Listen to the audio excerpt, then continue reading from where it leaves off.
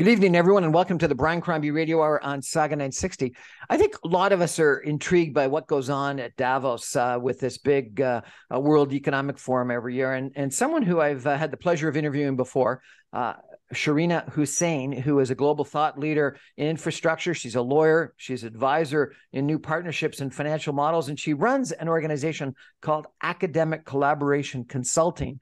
Was at Davos. She posted about it. And so I thought it'd be interesting to check in with her and find out, how were the parties, how was the skiing, and more importantly, what was going on at the forum itself. Sherena, welcome to the show. How are you? I'm doing well. Thanks for having me back. Thank you for joining us. So you were at Davos. Just give us a little bit of an overview of the logistics for a second, if you could. It's a ski mountain, ski town. Where do you fly into, and where do you stay? And is there nonstop parties, or what's the sort of environment that you're thrust into when one goes to Davos?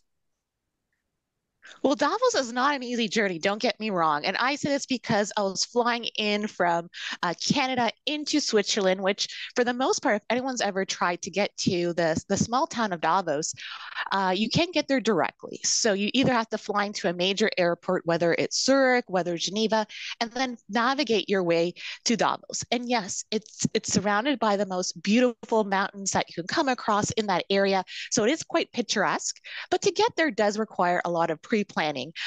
We were fortunate to take some of the most scenic trains into Davos. It did take some time, upwards of 3 hours from the major airport, but all in all, it is quite a trek to go from a major international airport into one of those small towns like Davos, and then being able to be immersed in what is otherwise a global experience, whereby individuals aren't just there for skiing, but also to collaborate, form new business partnerships, recap over breakfast, lunch, and dinners, and otherwise try to then make sense of what's going on in our own pockets of the world on a global stage, again, in a very scenic, picturesque place in Switzerland. Now, we've spoken previously about your interest in infrastructure, and infrastructure and transit and other other issues must have been one of the topics that you were there about. Tell me what were you discussing with people? What were you trying to implement? Something about new partnerships, I understand. Yes. And one of the major themes that came with Davos for this year was to try to find collaboration in an increasingly fragmented and a global landscape that is at more or less at a turning point. And the idea is rethinking who needs to be involved in introducing new types of infrastructure, but also infrastructure that can then facilitate a lot of our global goals. And whether it's the sustainable development goals that the UN has championed, or more domestic goals that different countries have in place, the idea of electrifying or getting to net zero ultimately requires, yes, new technologies, yes, different, say, manufacturers to rethink their processes, but increasingly it requires infrastructure to be in place. In some cases, it isn't the traditional infrastructure that you and I think about when we're considering, say, introducing new transformers or enhancing the grid and introducing things like renewable energy, but rather it's rethinking who are in fact the suppliers of capital, who should be the promoters of those projects, what will in fact be the return for individuals and corporations to be involved in some of those partnerships. So my goal at Davos was to work at how do we introduce new collaboration models in order to introduce that type of infrastructure. New collaboration models. So you're talking about what? Things like the Canadian Infrastructure Bank, or what? Really good question. So there were different governments that were invited to Davos in order to talk about what they're doing and how to get feedback on what are their mechanisms to support things like infrastructure. In fact, there were several panels that were quite heated because one of the key considerations that come with, say, our traditional partnership models by national infrastructure banks, not just in Canada, but around the world, is increasingly, what is their role? How do they help facilitate different types of infrastructure? Is it the traditional models where they're the designer and project developers for different types of infrastructure?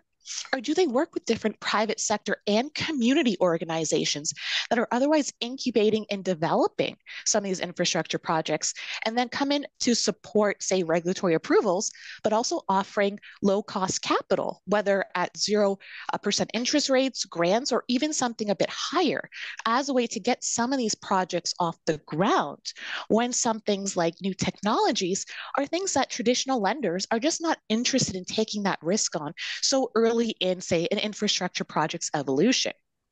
So those are examples of how to rethink what are the roles of different parties. And it does require a big rethinking amongst different government officials, some of whom were there in order to then be part of some of those candid conversations about how we go about doing this. Why new thinking? Is it just because governments used to just do it themselves, and now you're suggesting some sort of public-private partnership that you think is more effective than just governments doing it themselves? Well, that's a really interesting comment because if we go back far enough, for the most part, governments were the ones building the infrastructure. It was a period in time in which, mostly in the post-war period, in Western democracies, in which case we began to see governments taking the lead and being the ones to introduce that infrastructure.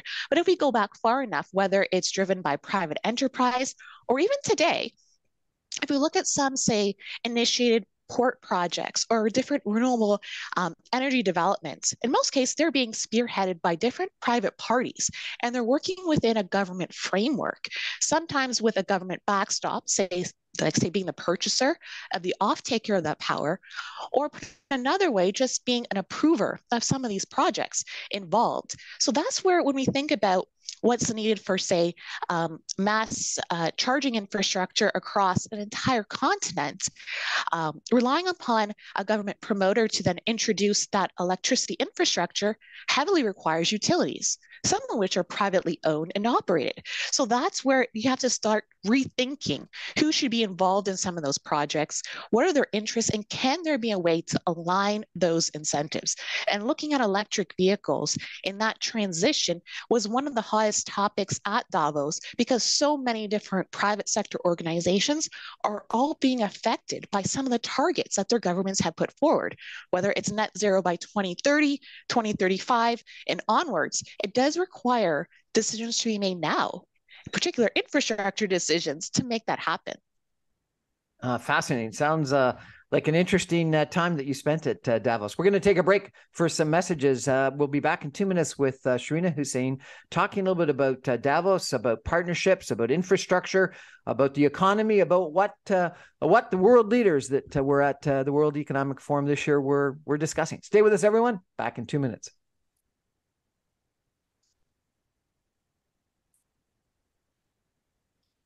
Welcome back, everyone, to the Brian Crombie Radio Hour on Saga 960. My guest tonight is Sherena Hussain. She is the founder and organizer of a consulting company called Academic Collaboration Consulting. Really quite an interesting name, Academic Collaboration Consulting. She's a lawyer, an infrastructure lawyer. She's an advisor on new partnerships and sustainable finance models. And Sherena, I'm interested that your featured post is a picture of you in front of a U.S. Capitol, I guess, and you say, we are in the midst of an infrastructure moment.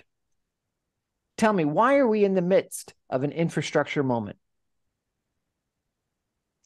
Well, this is where, if we stop and think about key milestones in how our governments, economies, our societies are otherwise categorized over time.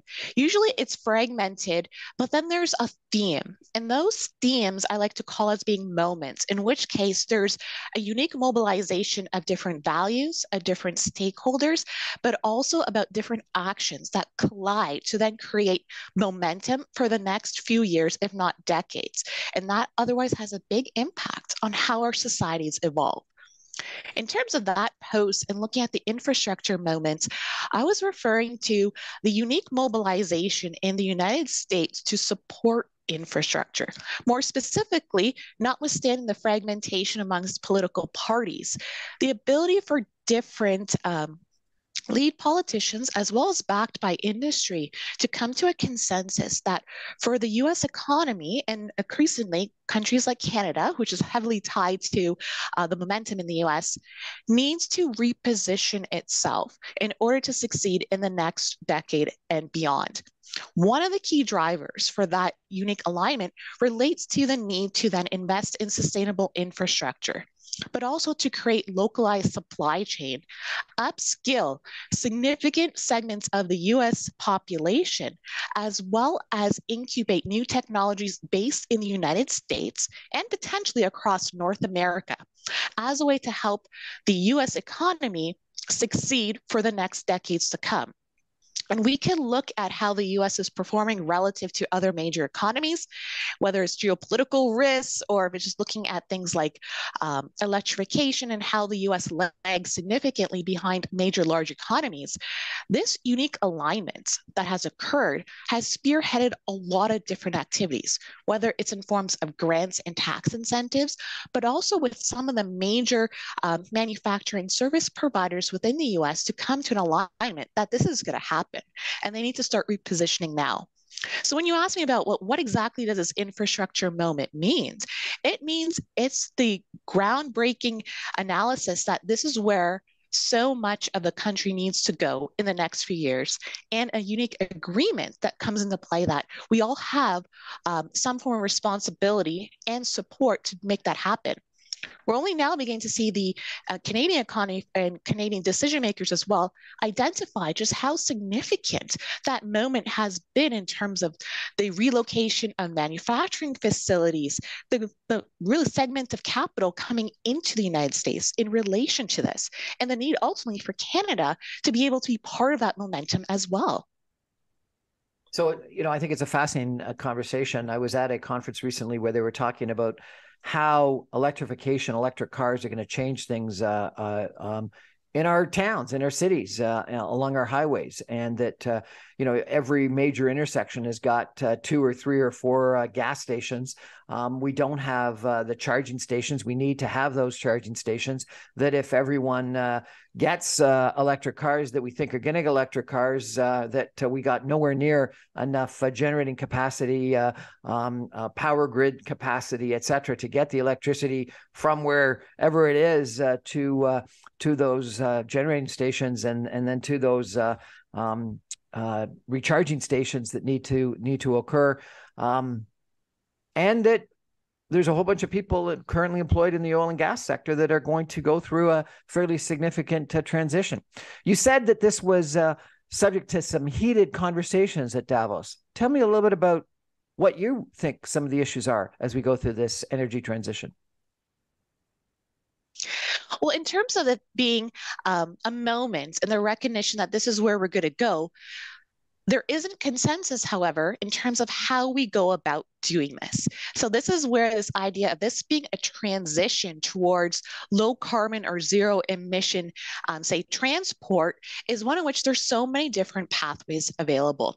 And you identified one of the key challenges we have just here in the Greater Toronto area in terms of where exactly do you go to recharge? How long will it take to recharge? How much do you pay? And also, if you ask anyone who's been, say, an early adopter, they realize that they maybe need 2 or 3 apps on their phone in order to schedule, identify, and in fact, pay for the electricity needed for that. So there's a lot of growing pains with respect to one of the pathways we see right now.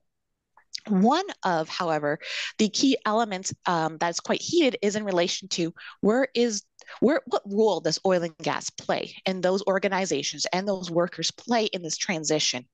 And increasingly, we've been hearing a lot about the role of hydrogen and how different forms of, say, green, blue hydrogen can be a temporary solution to help us fill the gap in relation to moving from internal combustion engines to those that have a lower carbon profile.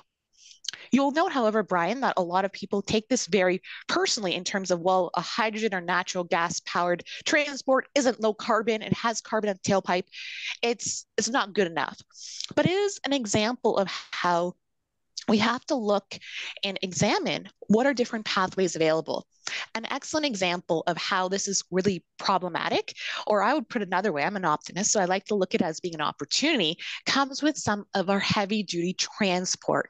And places like the GTA has some of the largest throughput of heavy duty vehicles that come through our pathways in order to supply product across the continent, relying upon the current battery technology to then make a haul that could be from places like, Toronto all the way down to California, is one in which it requires a lot of different charging ports. And that's where some of the arguments are put forward for different types of technologies and propulsion technologies specifically, like compressed or renewable natural gas, like hydrogen, etc. And it's in that conversation about being pragmatic and identifying the end user needs is where you're going to see a lot of different partnership models emerge and different roles for those oil and gas companies to otherwise transform themselves in order to supply into those niches, which traditionally one propulsion technology is just not enough. And you mentioned a really good point too about what about our grid? Is there enough electricity to ultimately power that many vehicles plugging in at the same time? And that's where it's also, I would say, a systems infrastructure challenge as well. What kind of energy do you need to generate? What is the role of different technologies to moderate how we charge? Are there new battery chemistries, for example, that are coming online, as well as looking at are there unique roles for utilities in different modularized storage and microgrids to then facilitate this? These are just some of the conversations that were happening at Davos and beyond, because there are different organizations and startups working in all these spaces. Now it's a question of how do we align them in a right way to then start this transition in different places around the world. Now, you said there were heated discussions. So what were the different points of view? So if we were to say, look at a technology like hydrogen, many have said that they've tried this technology. It's been around for 60 years. No one's quite adopted. Is it really low emitting? We're waiting to see something come to market that is actually commercializable and scalable. Recognizing, of course, that some of the hydrogen infrastructure is very expensive. It's difficult to transport, and we haven't quite gotten the scale needed for it to have any form of economic payback in many places. On the other side of the equation, we in fact see different types of organizations, some as large and well-established automobile manufacturers that are very bullish on hydrogen. So much so that if you were to go to places in Los Angeles, you'll see hydrogen fueling stations right next to your traditional gas pump. In which case, there are lineups of different hydrogen propulsion or hydrogen fuel cell vehicles waiting to refuel there. So it does become a question of, yes, there is some form of user demand. Yes, there are some vehicle manufacturers that see a future in that. But of course, it becomes a broader question of, is this something that can be a solution for all different stakeholders and use cases? And the answer is no. It's unique. It depends upon those needs. But to be able to have that conversation identifying who and where hydrogen exists, that's where some of those heated conversations have left some saying, well, no, this is not going to happen, versus show me a bankable project and then I'll put my money behind it and see it take root in places like Canada. Well, I think the challenge is you got to have someone that's got the guts and the money, like Elon Musk, to really make an industry out of something. Streetcars around North America were running on ammonia, which is sort of like hydrogen back in the 1920s. And both hydrogen and ammonia do not have any carbon in them, and so therefore they don't emit carbon when burnt, and you can burn them in something pretty similar to an internal combustion engine. And so, aren't those potential solutions? They are potential solutions. And what we also saw at Davos was the rest of the world coming to the table and being able to demonstrate what they're doing. So, as an example, India is the president of the G20 this year, and they had a significant presence at Davos, so much so that you really saw many delegates as well as different exhibitions or houses that went about and demonstrated what leadership that India has in certain segments. They recently announced that they're very bullish on green hydrogen. And the question now becomes, well, is that just a made in India solution, or is it something that could be exported in different places? And what was really unique in those conversations was the growth of different segments, whether it's in farming and agricultural equipment, whether it's in mining or different port operations, in which case it's not just hydrogen, but it's also some of the lower carbon emitting fuels like natural gas that are all part of the equation. To then look at, yes, it's lower carbon than where we were before. It's not the ideal solution, but we're getting there as a way then to scale their technology. And in a market that's growing as quickly like India, that is a significant impact in terms of their overall carbon profile. So my understanding is that blue hydrogen comes from hydrocarbons, but green hydrogen comes from electricity, and so whether it's electrical cars and recharging stations or green hydrogen, we're going to need a heck of a lot of more electrical generating capacity. How do we do that? Is that again hydrocarbons that we're going to be burning, natural gas or something else in generating stations, or more nuclear power, or more hydro dams? What's the solution there? The short answer is that there isn't one solution that comes into play. It is very much a solution based upon where you are and the alignment of different interests and existing infrastructure. Something that has been percolating for some time, like irrespective of Davos, has been looking at ways to then generate enough electricity from not only renewable energy and the traditional sources like solar or wind farms, but also looking at things like food waste or other ways to then have a circular economy perspective of generating that electricity, but the overall impact will be quite low or negligible. I can't say that we're there yet, only because there's a lot of unique technologies at play, and the scalability and transferability across different places is still yet to be seen. But I would say at this point, there is a lot of brilliant minds, a lot of capital, but also a lot of different government interests that are trying to then incubate different ways to avoid generating electricity from our traditional sources, at least as a way to manage the grid demand that comes with the ultimate growth in electricity for all these different needs. I'm personally convinced that one of the solutions, if not, frankly, a critical backbone solution to all of these things that you're talking about, is nuclear power. And nuclear power was really dismissed by environmentalists for a long period of time. But I think more and more people are becoming aware that nuclear power is key to us going to a green economy and to a low carbon economy. Was there any conversation about nuclear at Davos? There was some conversations, but for the most part, it wasn't, at least from my vantage point, it wasn't the bulk of the conversations. But however, if you look at the Canadian context and being able to modularize some of our nuclear reactors and doing so in unique partnership models, including the government, does introduce some unique interests from around the world to understand how that could potentially be replicated in different countries, in which case nuclear does appear to be part of the solution set, but the way to do so in a way that is not only bankable, has the agreement of residents in that area, but also has a talent pool who understands nuclear and how to manage some of those facilities, is also a big gap that we're looking to fill, because many of those technical minded individuals who are involved in the nuclear industry have since retired. And there hasn't been a significant interest in going to university and being trained for this, even at the college level anymore. But it could very well be the beginning of a rethink on the upskilling exercise. You used the word modularize. What do you mean by modularize the nuclear industry?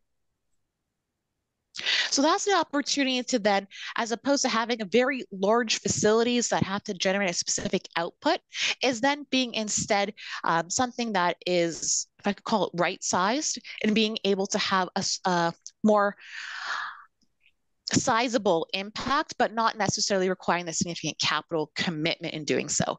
I believe the Canada Infrastructure Bank has put some capital towards some modularized reactors here in Canada. So that's probably worth looking forward to, just to understand what that would look like, and possibly scalable around the world too. We're chatting tonight with Sherena Hussain, who is a recent Dee at Davos.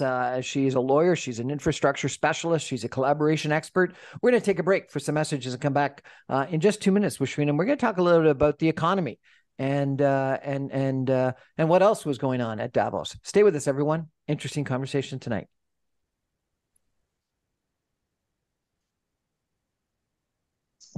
Welcome back, everyone, to the Brian Crombie Radio Hour on Saga 960. My guest tonight is Sherena Hussain, who is a lawyer. She's an infrastructure expert. She's a collaboration expert. She's a professor. She runs something called Academic Collaboration Consulting, and she's a really smart individual. She recently attended Davos, and we've been chatting a little bit about Davos and some of the topics in regards to electrification of our grid, about recharging stations, of electrical cars, electrical vehicles, and some of these new funding collaboration partnerships, I guess, that the models that you think are required.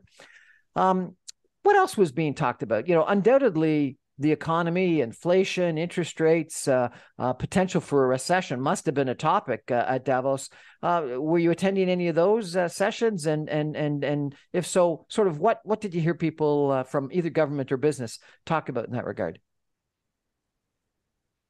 What was really interesting in terms of the agenda and the conversations that were happening at Davos was the recognition that there are some short-term themes and challenges that business leaders from around the world have to tackle. And then there's more the longer term in terms of looking at how we can then work together in order to address some of the challenging problems or objectives that we have for ourselves. In terms of short-term issues, whether it's in terms of looking at inflationary impact, potentially slowing growth patterns, and retirements in different core markets, so much so that there may be labor shortages, was a key theme that populated several talks. And in that regard, the themes and the takeaways from those conversations were focused on, first and foremost, what does the future of the workforce look like? How do we incentivize workers to stay along? What does hybrid working even look like in today's day and age? And how will that evolve in the next few years? And one of the key takeaways from those conversations was that I would say the tension between productivity with being able to work from anywhere, paired with the recognition that many organizations are quite entrenched in some of their values and how we assess whether someone is doing the work that was attested to. How do we evaluate performance to then promote accordingly? So in many cases, Brian, we've more or less talked about this since the pandemic took hold in 2020 and what the future of work looks like. At Davos, it was then an evolution of some of those talking points and looking at how different organizations are trying to retain and incentivize some of their workers, recognizing that this is more or less a trend that's here to stay. This, of course, was in the backdrop of major corporations, particularly those in the tech sector, announcing specific layoffs in tandem with what was happening.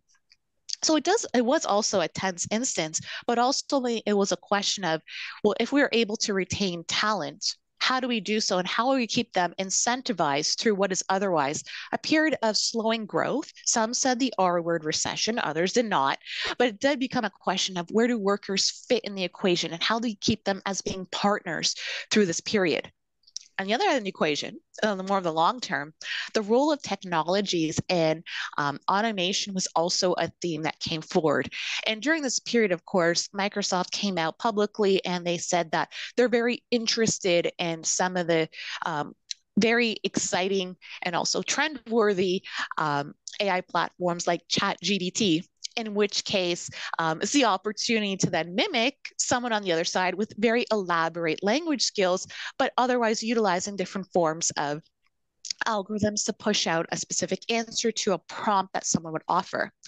In that regard, it wasn't necessarily the future of workers, but also the future of organizations that can leverage this type of AI in a way that achieves their organizational objectives, but also in a way that addresses many of the gray areas that comes with AI in this format, whether it's the accuracy of what is being pushed forward, whether it's equitable, and how to manage the potential impact that that might have on organizations and, again, the global workforce that might have to be reskilled or change their skill set, recognizing that these types of technologies will supplement the type of work that they'll be doing.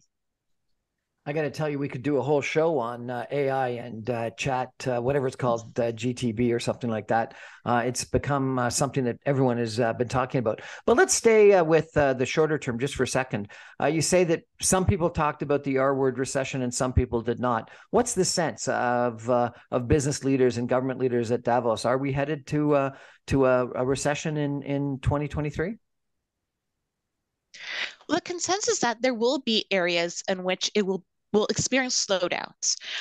The degree of that slowdown, as well as its length, is where there's a lot of debate amongst, well, how then these organizations will position themselves. Some are seeing just a slowdown by 2 or 3% in their operations. Others are seeing that it's just going to be a blip in the radar because they're taking actionable steps today to do things like reduce their fixed cost or scale back on the investments that they're going to make today in order to weather the storm that might come forward.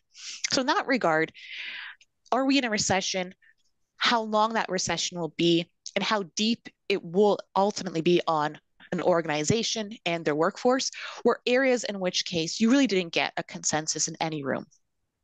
If we do have a recession, I think it's going to be triggered by the increase in interest rates, and this increase in interest rates is there because of higher inflation, and the higher inflation is really a cause of government because of the money that they spent during the pandemic that may have lasted too long and been overspent that led to this inflationary environment. Was there any talk about that? And you know, it's kind of weird to have a recession caused by government that now government's trying to solve. There was some concern about that and what would be the appropriate role of government as a way to then navigate the current situations that we're in. Some of the unique conversation and viewpoints that occurred in that realm were in fact from different types of capital deployers or investors who are now placed in a situation whereby they have to rethink their portfolios. It was an instance whereby for upwards of a decade and being spurred by the past 2 years, there were historic lows in interest rates, which otherwise meant that they had to reposition their portfolio in a way that took into account or almost compensated for that as a way to then make sure that pensioners were able to get their promised beneficiary payout, or life insurance companies, or even just general investors who are in the context of a fund.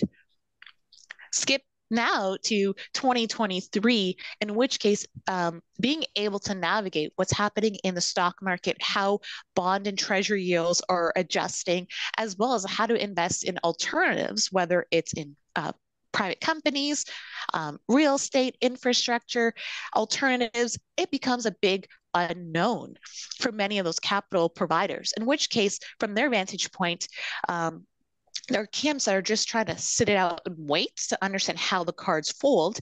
And then there's others that are looking at how do we look past the current volatility and start investing in the longer term. So looking past what could be a period of elevated interest rates, but seeking growth in new technologies and new markets that can then drive the next period into 2030 and beyond. So that's where you see a lot of those conversations. And unfortunately, again, no consensus as it relates to where do we go from here. We had new Basel banking obligations put in place just on February the 1st. We've had increase of interest rates, credit spreads have increased, banks have become less willing to lend. Was there any conversation about the banking industry and how that those changes are going to impact industry? There were, to be honest, I wasn't all that in depth in some of those conversations, but the most part, or the large themes that came out of that was, well, this change is going to happen. We have to position ourselves for this change. And ultimately, the sense of being a bit more conservative in this environment, waiting to see how some of these changes take hold. And then taking one step further, how those organizations will then monitor that change in, say, account performance before making any decisions about how they want to reposition themselves. This topic about automation and AI and its impact on jobs. I was at a session, maybe a year or two ago, where they were saying that entry-level auditors, entry-level lawyers, truck drivers, all of those things could be automated in the future. What's going to be the impact of automation, of AI on the workforce, particularly those entry-level jobs that people need to get their career started? Excellent question. And this is an area where I have my personal beliefs in the research that I've been doing versus what is otherwise identified in a lot of global narratives about this. Yes, there is the unique possibility that jobs will be lost, but at the same time, I would argue that these jobs will evolve. And what I mean evolve is that if you ever were to say utilize any AI platform like Chat GPT, you realize that there's a degree of discretion that has to be taken with that output. There is still a need to identify, well, what is the prompt that I'm introducing and what do I do with that output? So there's still a role for human interaction. And that's where the skill sets that would be involved wouldn't necessarily be input driven, but rather needing to exercise a degree of different skill sets like critical thinking, problem solving, interpersonal skills increasingly. Those are skills that are not easily replicable by AI in many of those positions. But what it does mean is that for individuals who are, say, looking to enter the workforce or now looking at their career and see potentially the impact that AI could have, it's important for them to rethink their skill sets and how then to enhance, polish, or even promote the skills that they do have that isn't easily cannibalized by AI, if I could put it that way. So a good example would be interpersonal skills, EQ. Those aspects are becoming even more valuable today than they ever have. So being able to identify that unique coordination between new positions, the needs for workers today, and how that work in sync with the degree of automation that's coming forward is a unique opportunity set. And that goes all the way down to how we learn, how we're teaching children in school in order to then evolve that skill set. So when you're ready to enter the workforce, you're not necessarily in competition with that automation and its impact in different industries. That's fascinating. I think there's been this big focus on STEM education, science, technology, engineering, and math of late. And then I read this article that suggested that because of this interpersonal skills, this critical thinking, et cetera, that maybe people have got to make sure that they have a couple of arts programs and English and almost back to the old adage of being able to speak and speak well and make arguments, et cetera. So do you think education needs to change in this environment of the need for critical thinking? Yes, it does. And we're seeing the impact of not evolving our education system today when we look at the ability to assess what is fake news, as people call it, or being able to think twice about what you're reading to assess, is this right? Is this true? Are there any questions I have to ask about it in order to rely upon this piece of information? So the need for rethinking education exists today, even before we look onwards to the impact of automation. So I agree with you 100% on that. What else were some of the interesting topics that were top of mind that you attended that were buzzing around the halls at Davos this year? Well, there's a really set of conversations about the role of youth and what does the future of the world what are they looking forward to? How then can decisions be made today to make that society, our businesses, our overall quality of life attractive and ones in which the youth can thrive in? And that was I found really interesting because there weren't that many youth in attendance at Davos. As we talked about earlier, it's not easy to get there, first of all. And also, if you look at just the composition of who's there, we're for the most part, very senior business leaders in different areas. So being able to introduce youth and the youth voice in and of itself was quite challenging to do so. But I think that's a theme that we're seeing play out in many, I would say, international gatherings of this sort, whether it's through the United Nations, whether it's through certain things like Climate Week or equality gatherings in that regard is looking at what does the youth of today and their needs, and how can we ensure that it's present, top of mind, and can be addressed. Issues such as things like housing affordability, what does job prospects look like, climate change and the impact on the socioeconomic environment for them, were all themes that come out of that. But being able to put that into practice is also, again, an area where it was TBD. And I suspect we're going to continue to hear these conversations in gatherings long after everyone had left Davos. Sherena, you've got just such a fascinating background. You know, you've got an undergraduate business degree, you've got a graduate business degree, you've got a doctor of philosophy in infrastructure financing and development, and you've got a law degree. What drove you to get this incredibly wide educational experience in business and financing and in law? Well, that's probably a topic for another show, Brian, because it's a long story. But if I were just to summarize that, I would say it was very much out of curiosity paired with a reaction to market conditions. I unfortunately graduated out of the recession of 2008, which ultimately required a rethinking of no one's hiring. What do? I have a lot of mounting student debt. So that otherwise prompted some of my decisions. And then looking at advancing higher education through a PhD, it was a question, of course, of I'm doing a lot of great work in the infrastructure space, great partnership, public-private partnership models, but there are areas that can be improved. And I saw that. So again, that is an instance of the curiosity of how can I research and come up with solutions in order to put this in practice and improve either the situation or avoid some of the pitfalls that could potentially happen based upon what we're doing. And that's why a lot of the research and the collaborations that I do through academic collaboration consulting exists. And the name pretty much says it all. It's being able to utilize some of those unique insights and leading edge research from our teams in order to then craft that and deploy it across different industries like in infrastructure in order to develop some unique partnership and related solutions to address those problems that we've increasingly seeing pop up. I got to ask you, what was your thesis on? It was in looking at the role of private capital in the infrastructure public-private partnership models that we have here in Canada. So one of the key elements that comes into that is, are we in fact using private contracts, private finance, private decision making to ultimately control our publicly owned infrastructure in Canada.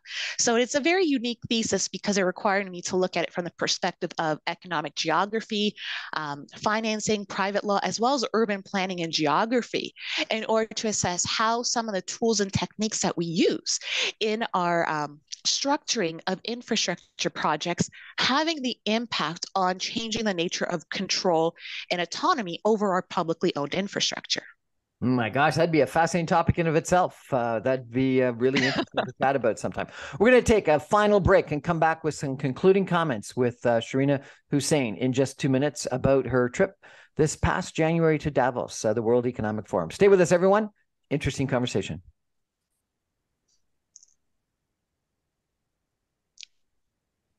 Welcome back, everyone, to the Brian Crombie Radio Hour on Saga 960. My guest tonight is Sherena Hussain. She's an MBA. She's a business person. She's a lawyer. She's got a PhD in infrastructure finance. She runs an organization called Academic Collaboration Consulting.